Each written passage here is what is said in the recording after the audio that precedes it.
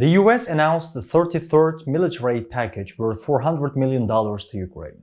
The US has announced a new package of military aid to Ukraine. Since the beginning of the war, the US has provided Ukraine with a large amount of ammunition, logistical support and intelligence. The US is sharing all its power with Ukraine against Russia. With HIMARS missile systems and other important weapons, the US, which caused Russia to lose a lot of soldiers and ammunition, continues to provide these weapons aid. The US has announced a new $400 million military aid package to Ukraine. This package is the 33rd military aid package that the US will provide to Ukraine. The package includes M2 Bradley armored carriers, floating assault bridges, ammunition for HIMARS, and howitzers.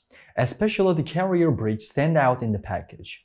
It is known that an 18-meter-long metal assault bridge can be easily used to cross ditches, canals, streams, rivers, and valleys. When the M6 AVLB arrives at the location of the obstacle to be overcome, it is raised to a vertical position, lowered into place.